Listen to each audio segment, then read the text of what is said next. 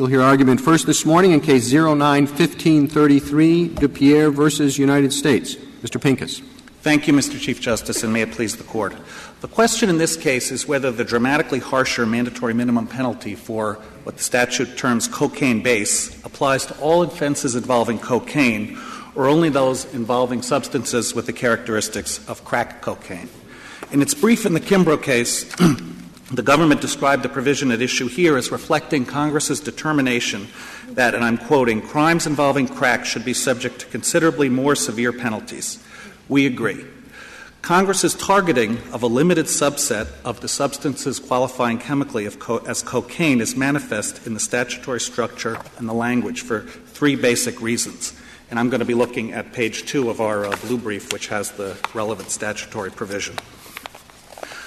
First, the only way to give different meaning to two distinct terms that Congress used in the statute, cocaine on the one hand and cocaine base on the other, is to make clear that cocaine base means something different than all substances with the chemical formula C17H21 NO4. Mr. Pincus, if I understand your interpretation correctly, it would exclude freebase.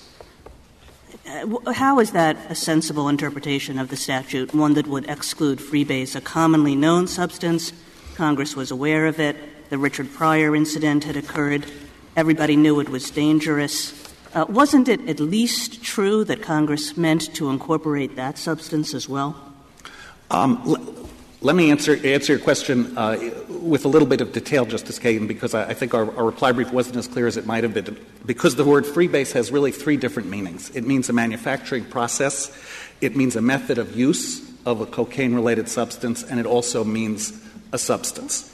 So just to be clear, freebase, the manufacturing process, occurs when cocaine hydrochloride, the powder form of cocaine, is mixed with ether and ammonia in a very volatile mixture and boiled.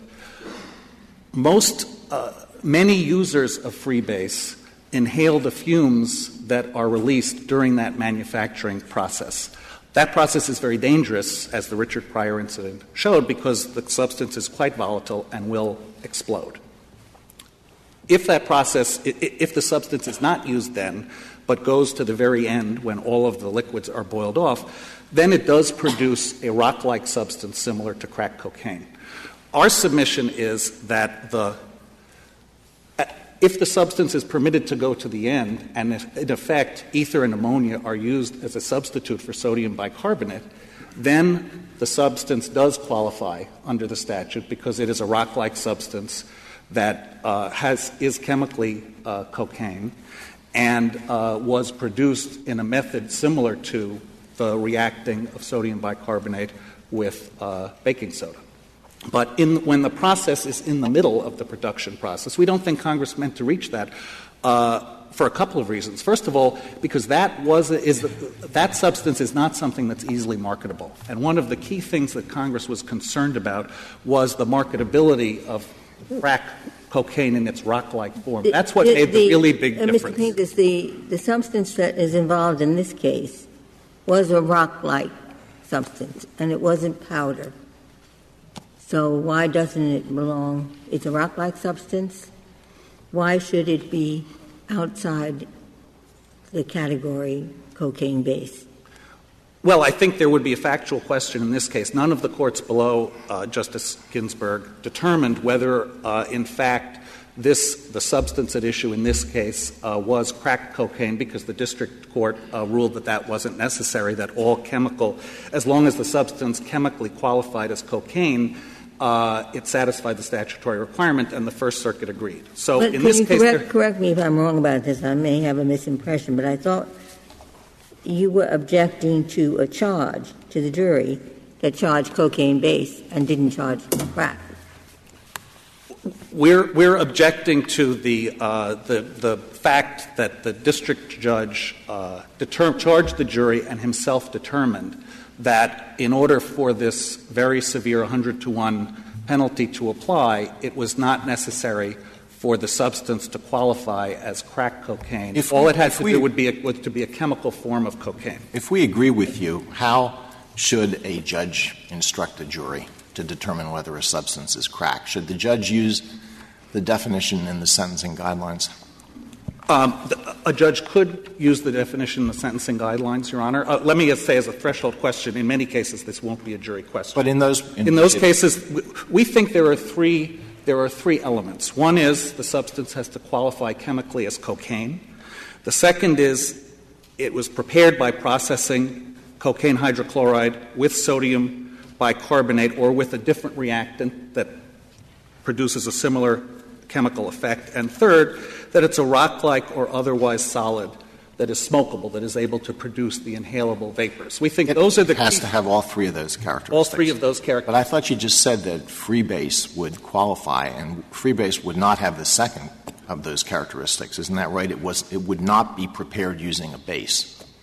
It would, because ammonia is it's ammonia and ether that are used to prepare freebase. Any base. Any base. The lower courts, in applying the sentencing guidelines definition, have said that sodium bicarbonate is not required. We think it is not required. They've recognized other substances, and we think as long as the process is similar, that's what the sentencing guidelines capture, that's what the statute. So I don't understand that. I can understand the argument that Congress was directed at its statute at crack.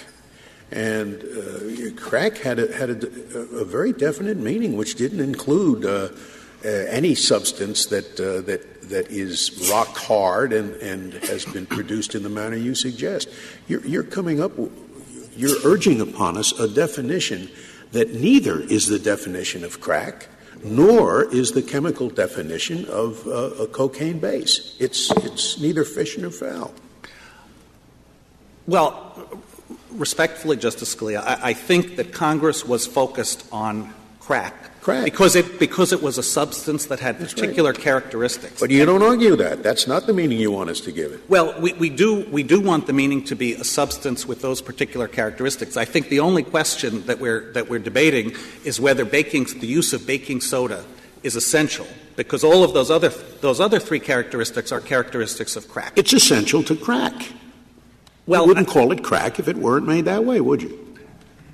Well, I think in 1986 the definitions were not that clear. And I think the Sentencing Commission has said, and certainly the lower courts have said, both in applying the limited definition of the statute for which we contend and also in interpreting the sentencing guidelines, that the use of a different base gets at what Congress it is still a category of substance that Congress cared about. Obviously, if the Court would like to construe the statute more narrowly and say baking soda is required, we wouldn't object to that. But we think that one of the reasons that Congress used the term cocaine base was that it was trying to capture a category of substances that had particular characteristics and wasn't focused so much on the exact chemical formula that went into it, because Congress knew in the drug area it has been reluctant to do that. Cocaine base suggest what you want? It has to be rock and it has to be base cocaine produced in one of the fashions you suggest. I don't know how cocaine base remotely suggests that. Well, I think in three ways, Your Honor. First of all, because Congress didn't use the term cocaine, which is used elsewhere in the provision, it clearly meant a subset. It didn't mean all of the substances with the chemical formula that satisfies the chemical term cocaine. Second of all, the statute shows, just by the 100-to-1 ratio, that Congress was focused on something that was especially dangerous, much more dangerous than powder. Third, the legislative context was, as the Court said in Kimbrough, that this was a statute that was enacted in response to a particular problem. And I think the question we're debating is, would Congress have said when it defined the term cocaine base? And I should say base was one of the street terms, colloquial terms that was used at the time to describe these categories of substances. All of them or just crack? It was freebase was a word, base was a word, crack was a word. The legislative debate didn't distinguish necessarily the chemical process for creating the substance. What it focused on was a substance that had characteristics that had led to the epidemic that Congress was concerned with. And those characteristics were easy marketability, because it was a solid, incredibly strong addictive potential, and inhalability. Counsel, the provision refers to a mixture or substance which contains cocaine base. You read cocaine base to be crack, so you have to be talking about a mixture or substance which contains crack. What contains crack? Crack is the problem they were getting at, yet the statute, as you read it, has to talk about a substance which contains crack, not just crack. Yes, Your Honor, and we think the reason that Congress used that phrase was often in this reactive process at the end of the day, the rock will not be pure cocaine in a rock form. There may be some cocaine hydrochloride that didn't react with the base. There may be, then there often is some. It's a kind of an odd way for Congress to present. It's an odd way for Congress to phrase the provision if what they want to get at is crack, to say what we want to get at is substance which contained crack. That suggests to me when you talk about substances that contain something, what they contain is a base that then is used in the substance. I think that's a harder logic to apply when you're talking about crack. They want to stop the use of crack. Not so much — it wouldn't occur naturally that they're talking about substances which contain crack. It would occur naturally, that language formulation, if you think of cocaine base as broader than just crack. Respectfully, I disagree with Mr. Chief Justice. The provision just above, large Roman numeral 4, talks about compounds and mixtures, and Congress is sensitive in crafting the drug laws that often, because these substances are not prepared in a chemistry lab, there are many, many impurities associated with them. For example, even cocaine hydrochloride, cocaine powder, is not pure cocaine hydrochloride. It's often diluted. It's often cut with other impurities. And so throughout the drug laws, Congress has used that, and we think that's exactly why it used a similar phrase here, because the crack rock does not contain 100% chemical cocaine in a rock-like form. There will be cocaine powder often, cocaine hydrochloride left. There will be baking soda left or the other reactant. And so it will be a mass of substances. And Congress needed that language to avoid defendants saying this substance is not 100% cocaine in a crack form, and therefore I don't qualify you kind of elided the point there just in your verbal formulation. It's easier to say this is something that's not just cocaine. It's harder to say this is something which is not just crack, because crack is a type of cocaine. You can say it contains, as the government says, cocaine base. I may be missing your point, Your Honor, but I think even cocaine in a crack form has the rock that what Congress was. And you're saying Congress is afraid that the sodium bicarbonate, we might not be able to get at that if we just say crack. No, that the defendant would say this. If it didn't say a mixture which contains, if it said cocaine base, then the argument might well be you have to distill the substance to find out how much cocaine base is actually in it, as opposed to how much of it actually is cocaine in a rock form, as opposed to other things have been mixed in. Instead of, as this Court decided in Chapman, it's the whole package that one weighs. And so I think Congress was getting at the idea that it didn't want people to either avoid the falling within Clause 3 entirely or trying to escape the 50-gram crack threshold by saying there are other things in here that you have to take out before you can impose this penalty on me. Other than crack and freebase, are there any other forms of cocaine base that are actually in use in any substantial amounts in this country by drug users? Well, I think we don't know, Your Honor. There are certainly cocaine leaves can be in the country, and under the government's definition of the statute, cocaine leaves would qualify under Clause 3. Coca paste can be imported into the country. There are cases like that. Are there actually people in the United States who are smoking coca paste? I thought that was exclusive to South America. They may not be smoking it, Your Honor, but they may be bringing it into the country in that form and then converting it into. Are you aware of cases where that's happened? There are the case that we point to regarding the cocaine that was intermingled in luggage and in the fiberglass of a flower pot are both cases where it was not cocaine hydrochloride, it was cocaine. So it was either coca paste or some later more distilled form of chemical cocaine as opposed to cocaine hydrochloride, but it was not in a rock form. And I think to go back to your definition of crack, just so I'm clear on it.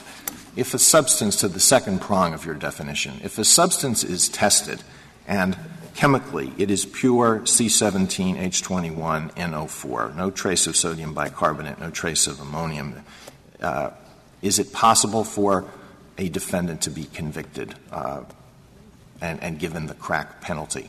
Yes, it is, Your Honor. There are cases applying the sentencing guideline test, which is a similar test in which the courts have said the absence of I think what you're getting at is if the reactant is not present. That's right. Yeah. Well, then could you just reiterate what the second prong of your test is? Because I thought I was under the impression that it required the presence of a reactant. It is that it was prepared by processing sodium hydrochloride with a base or with baking soda or a similar reactant. That means prepared from the powder. It was prepared from is that right? Cocaine powder, yes. So you need extrinsic evidence about how this particular substance was prepared in order to satisfy it. If you don't have the trace elements of the reactant, you need evidence that that's how this was made.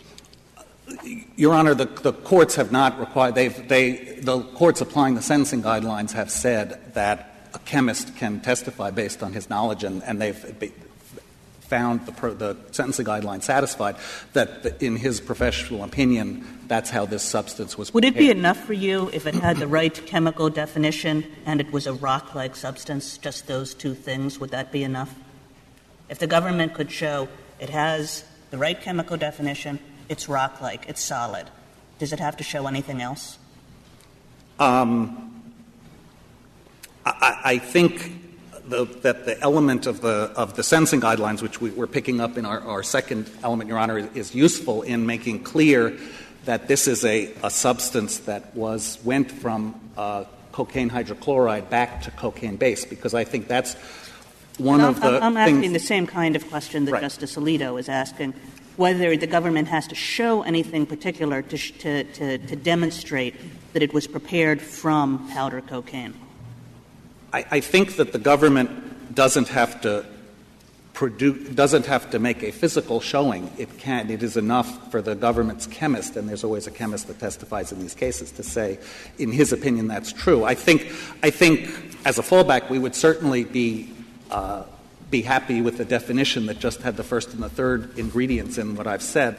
But I think the second is important, because one of the things that Congress was focused on was the potency of the crack and crack-like substance. You've lost me. You responded to the Chief Justice when he raised the problem that this has to be not just cocaine base, it has to be a mixture containing cocaine base. You responded to him by saying, well, crack always has some mixture in it. It's never pure, and that's why crack would be covered. But in response to Justice Alito, who asked you, what if it's pure? If it's pure cocaine base without any admixtures, you say that would still be covered. I mean, both answers can't be right. I may have misspoken in my response to the Chief Justice, Justice Scalia. I thought the Chief Justice's question was that the formulation of a mixture or substance which contains somehow meant that Congress was getting at all chemical forms of cocaine, because that formulation was more sympathetic than thinking that it required a rock-like substance. And in responding to the Chief Justice, all I was trying to say was not that it is always true that there are other things present, but just that it often is true that there are other things present, and that Congress's definite use of the word mixture or substance, therefore, was designed to deal with the ordinary case where other things may well be present, and did not want to allow defendants to escape by saying this is not 100% cocaine in its chemical form, and therefore I'm not covered by Clause 3. Counsel, I think the question here is I'm sorry, Your Honor, is the converse of that question, which is, but if it is 100% cocaine in its chemical form in a rock-like state, is that covered too? And I'm just trying to say, yes, that's certainly covered too, but so is the dirtier form of a rock that has other things mixed in. What if it's pulverized? I don't know whether that's possible, but could you grind it up so that it's not rock-like anymore, so that it's like a powder? I think smoke it after it's in that form? Your Honor, I think our view, that's one of the reasons that we would say a rock-like or a solid that is otherwise smokable, to deal with people saying, oh, if it doesn't have to be a rock, I'll pulverize it. Even if it's tiny little rocks, if it still has the smokability characteristic, which is what Congress was focused on, we think that would be sufficient. Can you get cocaine into a rock form without using a base? Is there some way that the rock-type form of cocaine could ever be achieved without a use of a base? No, I don't believe so, Your Honor. And cocoa paste, what can you do with cocoa paste? Can you make it into powder, or is it only usable as ultimately for a rock-like formation? Cocoa paste is the intermediate step for all downline products. Coca leaves are mashed up in kerosene and other things, and they're through a process. They are the first step is to convert them into cocoa paste, which is this sort of mushy brown substance with many, many impurities in it. It then typically is subject to subsequent processing, which turns it into cocaine hydrochloride, colloquially cocaine powder. And then the way that crack is produced is that cocaine powder is turned back using the process we've been talking about into a chemically cocaine in this rock-like form. You mentioned leaves several times, and you talk about that in your brief. If this were a trial court and we had two world-class chemists, strictly from a chemical standpoint, wouldn't they tell you that the cocaine in a leaf is in a salt form, not a base form? I don't think they would, Your Honor. We talk in our brief. We cite a number of studies that have found that cocaine is present in the leaf in both the salt and the chemically basic form. And I think the study, we explain in detail why the government study, which is the principal study they rely on, it's about 125 years old, doesn't capture the new learning. Does that initially depend on the age of the leaf, or if it's been in the sun, or is it open? No, I think it's just, different leaves have different characteristics. The mix will be different, but as a matter of the chemical composition, there will be some cocaine in its chemical form, and there will be some cocaine salt in the leaves. And I think even more important, Congress believed that. I thought that the chemist said that it's always a salt. No, Your Honor. Or at least I thought that was the government's position, that it's a salt. That is the government's position, Your Honor. But you ended by saying, sometimes it's a salt. Our position is that within the leaf there is both forms coexist in the natural state. That there is both the salt form and the form that is chemically cocaine. And the studies that we cite on pages 9 and 10 and in the footnotes on that page, I think were very clear. Early on, the processes for extracting from the leaf made it difficult to tell whether the extraction process had made it into a salt or whether there was actual chemical cocaine in the leaf. More modern processes make clear that there are both forms in the leaf. And as a practical matter, what difference does it make? Is the government going to be prosecuting anybody for possessing cocoa leaves? They say they're not, Your Honor. I think the reason it makes a difference is for the interpretation of what Congress meant. Because I don't think Congress knew what this chemical debate was all about. I think it's very unlikely. Well, Your Honor, let's assume that the government's right, or that you're right, and that it's just, no. Let's assume the government's right, and it is. No, you say it's base. We say it's both. You say it's both, but it includes yes, base. It Let's includes assume base. You're right. So what?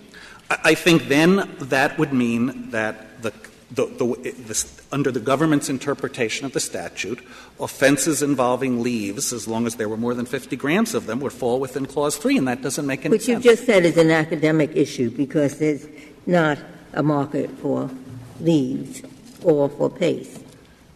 What Congress was getting at was crack. The judge used the term cocaine base. Assume you are right.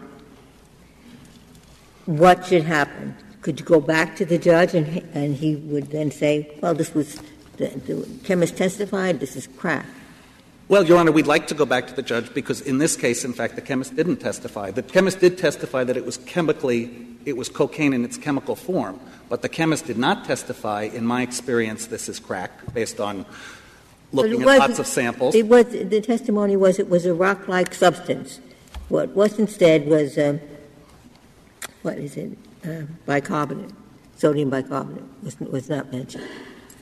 The testimony was there was no baking soda found, and that there was that it was chemically basic. The testimony about whether it was crack or not principally came from the informant in the case, and a little bit from an agent who also said that he believed that cocaine powder was chunky. And so we believe we have a fair argument on remand when the district judge looks at the facts that he will say the government did not meet its burden, even though it's only preponderance. The district judge would be the finder, right? The district judge would be the finder, yes, Your Honor. Because you have no Apprendi problem. Yes. I'd like to reserve the balance of my time. Thank you, Mr. Pincus.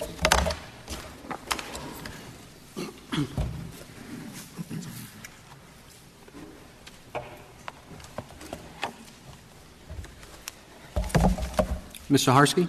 Mr. Chief Justice, and may it please the Court, whether you call it freebase, coca paste, or crack, it's the same thing chemically. It is cocaine base, it is smokable, it has the same effects on the user. And Congress did not limit the statute to one form of cocaine base. This Court shouldn't do it either. Just to pick up on some of the— I'm sorry, cocaine paste, cocoa paste is smokable in its paste form? Yes. It is smokable in its paste form, and that evidence was before Congress. It's cited in our brief. All right. Assuming we accept the brief of the physicians and scientists, and they say clearly that cocoa leaves can be chewed, but they are bulky and contain a lot of organic matter in addition to cocaine. I understood their scientific explanation to say that cocoa leaves contain cocaine. I think you've taken the contrary position, but let's assume we accept the science's answer. What does that do to your argument?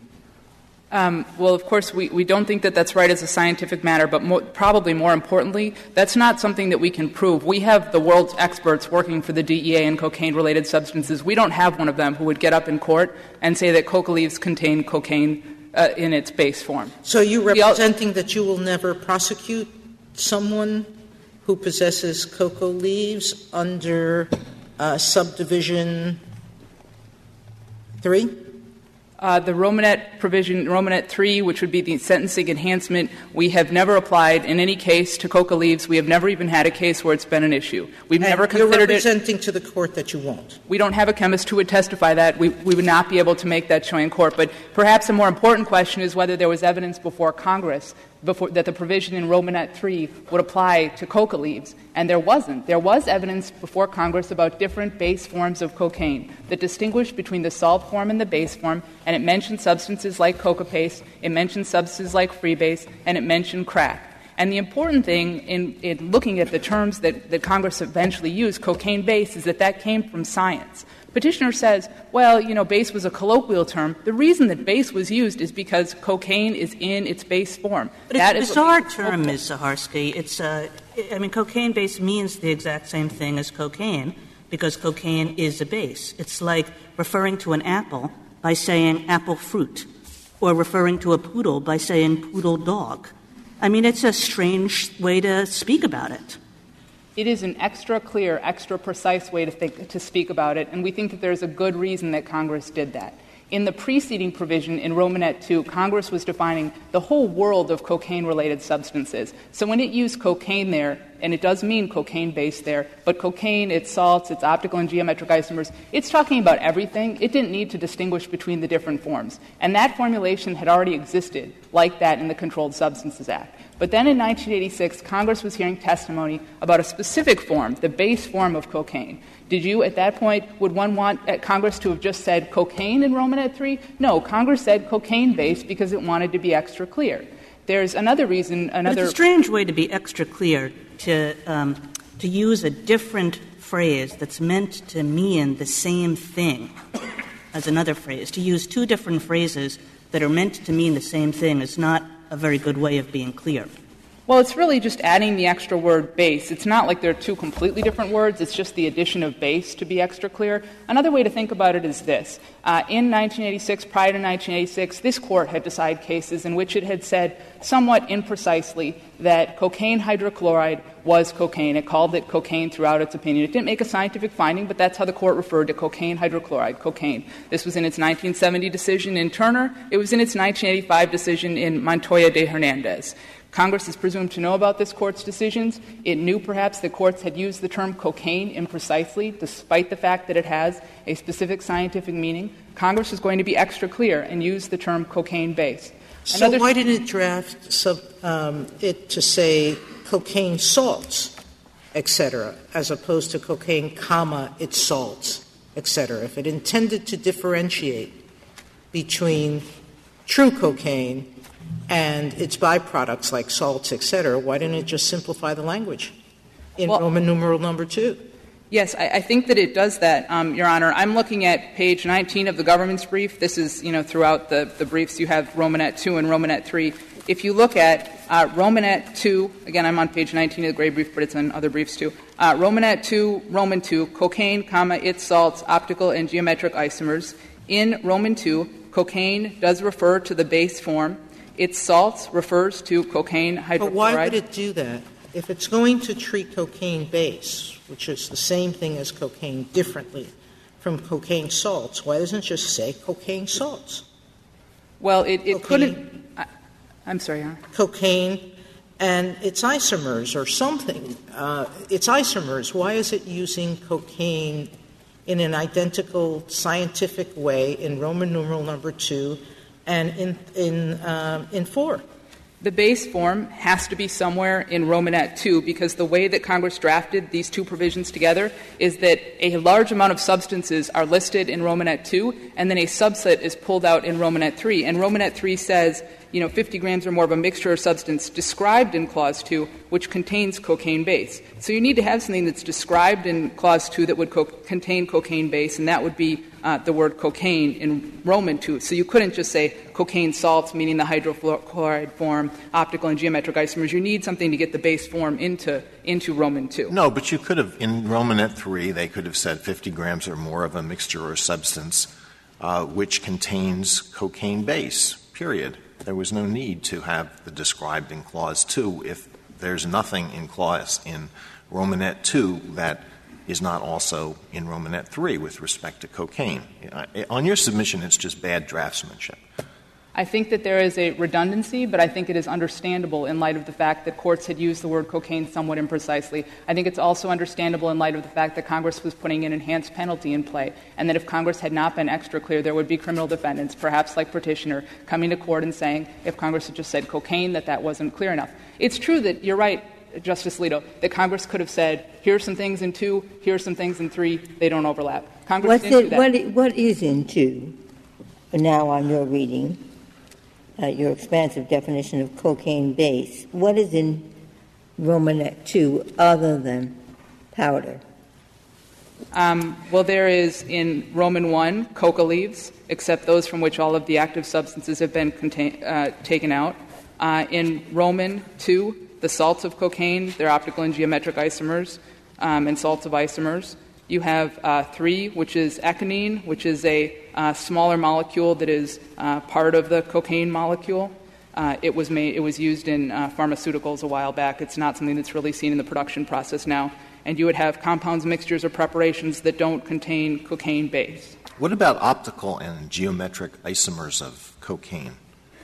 Those fall under Romanet 2, Roman 2, but not under 3? Are there such things? Yes. There are optical isomers are generally substances that have the same chemical definition, the same but different spatial arrangements of atoms. Optical isomers are non-superimposable mirror images, like right and left-handed versions of the same molecule. Those are both cocaine based. There is a right-handed cocaine base and a left-handed cocaine base. They're both cocaine based. We think that those would be counted within Romanet 3. Geometric isomers, which are never seen, are slightly different. They are based on spatial arrangements where a certain part of the molecule is it is pushed out or pushed up axially or equatorially. They're, this is all very exotic, but practically, what does the government prosecute under Romanet II? What substances other than I would say cocaine hydrochloride would be the primary one, which would be powder cocaine. Yes, so it seems there's a lot of words here, but in practice, 2 is powder and everything else is under 3. Well, the things that would be under 3 would be any form of cocaine base. That would be coca paste, free base, crack, whatever you want to call it. Just to explain, Justice Ginsburg, why there are so many words here, this definition is taken from the stuff in Romanet II, this long definition, from other places in the Controlled Substances Act. It's taken from Schedule 2, where Congress is defining the whole world of cocaine-related substances that are subject to federal law. So that's where all of this comes from. Is it my understanding here that the problem in this case, and tell me if I'm wrong, is because cocaine can be a salt. People sniff it often, I guess, if it's a salt, and that's bad. And then there's a kind that's worse. That's free base or crack. And that isn't a salt, and it isn't a poodle, and it isn't an acid. It takes a base form, right? Yes. And so that's why they have a higher punishment. Then the odd problem is that maybe a cocaine leaf, but certainly cocaine paste, which are more primitive forms, also have a chemical-based solution. They, too. So they've written this statute that sounds like who's your father's son who's not your brother. It takes a long time to figure it out. All right, so would you have an objection, and I wonder if the other side would have an objection, if what we said this word cocaine base in 3 means is that it is cocaine in the chemical form of a base after it has been processed beyond the stage of cocoa paste. And that's how we read it. That would seem to exempt the things they're most worried about, the paste and the leaves. And I'm not going to repeat the same stupid joke, poodles and fruits. But you see the point. Is there any objection from the point of the government to define it in that way or the other side? And why? Yes, there's an objection on behalf of the government, and there are several reasons why that's true. Yeah. The first is there often won't be evidence of how the substance was made. Second, I don't care how it was made. All we do is test it. Now, all we have to do is test it, and then we look to see if it's a leaf. That isn't tough, I don't think. And then we have to look and see if it's this yellow stuff that looks like paste. And I guess that isn't too tough either. So those are the only things you have to do. You have to test it, look and see if it's a leaf, look and see if it's a paste. Now, certainly the DEA could do that. With all respect, Your Honor, I don't think it's that easy. No, that's what I want to know. Okay, first of all, if you talk about the chemical testing that can occur, DEA chemists can tell you if it contains cocaine base or if it contains cocaine hydrochloride. Got that part right. They're not going to start making guesses about how it was processed. They're just going to tell you what. Yeah, that's but fine. They don't need to do that, Ms. Saharsky. Suppose we just said it needs the right chemical definition and it's rock-like, crystalline, whatever you want to call it. So it's rock-like. It's not a paste. It's not a leaf. It's a rock. Fine. As soon as the court starts saying not a paste or rock-like or something like that, you have some problems. The first is you're basically giving a national uniform roadmap to evasion on behalf of drug traffickers. It doesn't crack, for example, or the rock form doesn't have to be rock-like. You can grind it up in a coffee grinder and make it into a powder. It's still smokable. It is chemically the exact same. Can you make it? I would assume that your major objection would not be that. Your major objection would be we're not supposed to be writing a statute. We're supposed to be interpreting one. And there is no way to get that out of these words. No way. Absolutely no way. Is there? That is exactly how I should have started, Your Honor. But this is, Ms. Saharsky, just a strange statute where your definition creates all kinds of issues about why it is that Congress used 2 different phrases to mean the same thing, and then how it is that if they did use 2 different phrases to mean the same thing, you're effectively reading cocaine out of the statute in Romanet 2, right? No, I think that that's based on a misunderstanding of how the statute works. You need to have cocaine in Romanet 2 so that when Romanet 3 says something contained in 2 that contains cocaine base, it is pulling out a substance that is in 2. But it's not a redundancy. Well, but no, cocaine is the same as cocaine base. So it's like saying apples, oranges, and bananas cost $1. Aforesaid apples cost $3. That's a strange way to write a statute. That is how Congress wrote the statute, though. It defined a large amount of substances, and then it pulled out one. But why would it say apples cost $1 in Romanet 2 if it was going to say apples cost $3 in Romanet 3? Because these definitions in Romanet 2 pre-existed in other parts of the Controlled Substances Act in the definition section in 802, in the definitions of controlled substances in Section 812. This sub-series of definitions, which are the whole world of cocaine-related substances, are used several places. So Congress pulled them over, and it used them here, too, to define the whole world of everything. It pulled out one thing for special treatment. Is it not relatively common statutory drafting to include something in an earlier section which is also included in a later section that imposes a higher penalty? For example, as I recall from my criminal law courses, states have statutes that provide the taking of a human life. Homicide is punishable by so much. And then it says the taking of a human life with malice aforethought is punishable by more. Now, does the second include the first? Of course it does. It includes the first and then something. And it seems to me that's the same thing here. It includes the first, the cocaine, but it has to be within a compound mixture of preparation. Yes, you're 100% correct. And I think that the statutory language makes that clear because it says it has to be a mixture of substance described in Clause 2. Then, Mr. Harsky, you do get the problem that Justice Breyer was trying to avoid. That is, on your definition, this paste, which is supposed to be less addictive than powder, gets bracketed with crack, which is more addictive.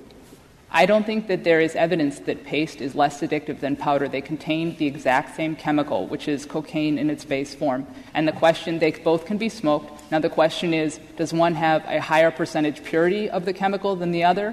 Maybe, but that just depends on how it was prepared. And there are cases in the courts of appeals, several in the cases that gave rise to the circuit split in this case, where the courts appeared to be grappling with whether something that was a little bit wet but still rock-like should be called paste. So no, but you define it in your brief, and this is very interesting to me. You talk about it being a yellow substance that came directly from grinding up leaves, something like that. You have the definition there. It's written. Take that definition that you wrote, and what you said that's very interesting to me that I would like to know is that that substance in some significant amount of times is actually more addictive, more dangerous than the salt, which is ordinarily sniffed. Now, is that what you're saying? Because I received from this material the contrary impression. I had the impression that the yellow paste that comes from the leaf directly is, if anything, less addictive and less harmful, if anything, than the salt which you sniff. Now, which is it? I'm sorry. Go ahead.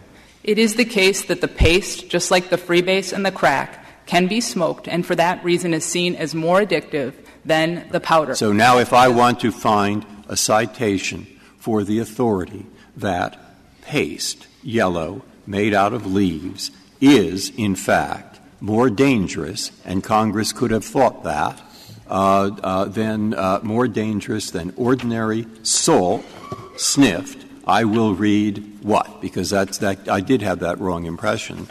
You would read our brief, pages 30. Well, what do you refer to, in other words? I mean, I trust your brief implicitly, but I don't know on the scientific matter or the congressional. I'd like to know what to read on that. Right. And on those pages of our brief, we're citing evidence that was before Congress in the hearings in this case. There were statements by two different authorities who are scientists. What page is that at the brief? Oh, you don't have to read it. No, that's okay. It's right here. It's like 29, 30, 31. There's a Dr. Bick from Yale who testified specifically about the dangers of smoking. I'll read that. Thank you.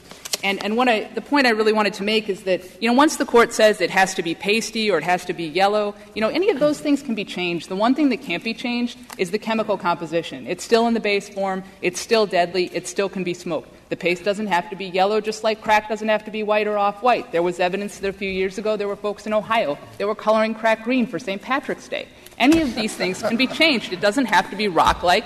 It can be ground up to a powder and it can be smoked that way. But the important thing is that it's the same thing chemically. And I think if you look at the Controlled Substances Act, not just in this provision but holistically, what Congress was concerned about was dangerous chemicals. This gets back to the point that the Chief Justice made, which is the reference in the provision at issue here to a mixture or substance containing cocaine base.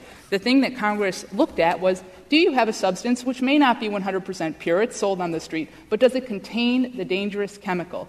Congress defined throughout the Controlled Substances Act the things that it was concerned about in chemical terms. And that's just not because it was an easy way to define things. It does give greater accuracy and certainty, but it's because the harms that are visited on people, the reason that they are controlled substances, that they don't have proved medical uses, and that they are extremely addictive is because the chemical is inside of them, and the chemical is dangerous. So whether you get the chemical out of paste, whether you get it out of rocks, whether you grind the rocks and make it into a powder, whether you freebase it, it is the same thing. And just to make sure the Court has, some example or some thoughts as to the issues that would be caused if the Court started making up definitions of crack, a word that doesn't appear in the statute and does not have any clear meaning. Petitioner says it wasn't clear in 1986, the definition of crack. I just want to give the Court an example of some of the problems that the issues that the courts of appeals have confronted. In several courts of appeals, there have been substances which I think perhaps under Justice Breyer's definition would qualify as paste. The courts didn't call them paste, but in the Bryant case in the Fifth Circuit, they said there was a brown, soft, mushy, wet substance that contained cocaine base, was being brought in the United States. The Easter case in the Tenth Circuit, a wet, gooey, cream-colored substance. Those courts are ones that use the chemical definition of cocaine base, and they said, look, they contain cocaine base. They have the deadly chemicals, they count. Well, my understanding of how this paste is produced is the following. You start with the leaves, then people vigorously macerate the leaves by stomping on them for an hour or more. And then this mixture what's left is mixed with an alkaline material, such as sodium bicarbonate, an organic solvent, such as kerosene, and water. And what you end up with is a gummy, yellowish solid called coca paste. Is that correct? Yes, that's true, but it also can be dried. It can be dried and smoked. It has been dried in South America, so it's not always wet. It's just a question of, whether it's had time to dry or not. Yeah. Now, if a chemist analyzed that and then analyzed crack or freebase, wouldn't there be present in the coca paste lots of other substances that would not be present in quantities? Other substances would be present in quantities in the coca paste that would not be present in the crack or the freebase. Well, any of those would have impurities that are not cocaine base. All three of them would be chemically identical in that they would all contain cocaine base. But you're right, the impurities would be different because the method of preparation is different. So a DEA chemist could test a substance and say, this is coca paste of the type that's smoked in South America by some people. This is crack or freebase that has been mixed with water into a pasty substance. A chemist could make that differentiation, couldn't it? I think it really depends, Your Honor. I think if it's just a regular DEA chemist, they would be able to tell you what chemicals they can find through standard techniques like infrared spectroscopy, like gas chromatography, and they can say, we've identified these chemicals in the substance. Unless it is a chemist, and we do have some that have additional knowledge of methods of preparation, DEA agents who have that kind of experience have seen it prepared. Those chemists, regular chemists, would not be testifying about it, how it was prepared. For example, in this case, the chemist testified that the sample had cocaine base. It did not have detectable amounts of sodium bicarbonate. And then defense counsel said, well, is this – do you think that it's crack? I'm sorry, the defense counsel said – tried to distinguish it from freebase and said, is freebase crack? And the chemist said, I can't answer those questions. I can tell you scientifically what it includes. And that's really the issue of proof, is that you can tell chemically that it has the substance that Congress was trying to get at, the cocaine base. I suppose you can tell what other impurities are there, but, Congress doesn't care about the impurities. It cares about the cocaine base. And that's why, when it says mixture of substance containing cocaine base. One other thing that I just want to make sure is clear to the Court is that there was ample testimony before Congress at the time that it enacted this provision about the chemistry of this all, that when Congress spoke about cocaine base, it was understanding that base meant chemically the base form. And that, again, is near the pages I cited to Justice Breyer in our brief. But two different scientists. One was the head of the National Institute for Drug Abuse. The other was a professor at Yale, both with experience. And they said things like, the form of the drug is the free base. The usual kind of cocaine is a salt. It is cocaine with hydrochloride. It is a salt like sodium chloride. But this has no chloride attached to it. It is free base, which is just plain cocaine. So Congress knew that the base form of cocaine is what normally would be called cocaine. It learned about the science, and it used the term cocaine base. And I take your point, Justice Kagan, some of the other justices. There is perhaps redundancy in saying cocaine base instead of just saying cocaine. But when Congress in 1986 was faced with a situation where courts, including this court, had used the term cocaine to refer imprecisely to the cocaine hydrochloride form, and Congress was going to put a mandatory minimum penalty in place, Congress had every incentive to be extra clear. And that's exactly what we think that Congress was doing here. Mr. Harsky, coming back to Romanet 3, 50 grams or more of a mixture or substance described in Clause 2. It really doesn't have to be a mixture. It could be pure, couldn't it? It says mixture or substance, not mixture. Yes, it could be pure. I don't know that we've seen any cases like that, but it is almost always cut with something else.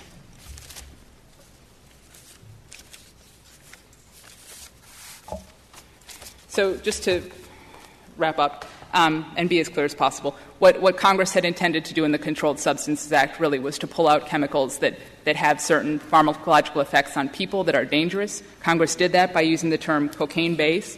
That is a term that is expansive. It includes all these kind of forms that we've been talking about today. The lower courts have struggled in trying to figure out whether a substance that's wet, off-white, rock-like, paste-like counts as cocaine-based. Certainly the Seventh Circuit has had several cases like that. It's struggled. If this court picks just one definition to limit the term cocaine-based, it's really setting up a roadmap to evasion for drug traffickers to change to a different form. We hope that this court won't do that. We just don't think that the text supports it. It says cocaine-based without any limitation. And we just don't think that this court should be adding a limitation based on what it thinks Congress must have intended but didn't say in the text. If the court has no further questions, the judgment below should be affirmed. Thank you, counsel. Mr. Pincus, you have 4 minutes remaining. Thank you, Mr. Chief Justice. Just a couple of points. First of all, in response to Justice Breyer's question, the 2002 Sentencing Commission report on this issue on page 110 recommends to Congress that substances other than crack should be excluded from Clause 3, and I'm quoting, because they do not present the heightened concerns associated with crack cocaine. Yeah, but she says there's no way, and she does cite this professor from Yale and so forth, who says if a stuff has the base in it, it can be abused in ways that if it has the salt in it, it can't be abused. That's all we can look at. But, Your Honor, I think that's her point. And you can respond to that if you want. I think that is her point. But I think the question here, all of these substances are criminalized and they're all going to be penalized. The question is, what deserved the 100-to-1 sanction?